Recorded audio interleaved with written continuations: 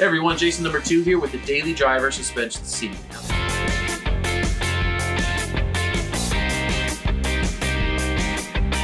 Now this seat is great for just about any lifted vehicle. It's got low sides, which make it easy to get in and out constantly. So if you take your trail rig to work a couple times a week, or if you have your lifted truck and you want a good suspension seat in it, but don't want the hassle of high bolstered sides, then the Daily Driver is the right seat for you.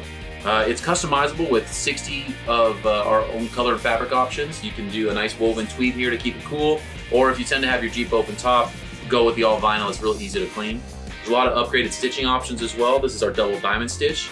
We also have a front pocket for your goggles or just anything that's you want easy to reach. We have a rear pocket, water pocket, a lot of other little options like that that can really give it all that cool customization that you want out of your seat.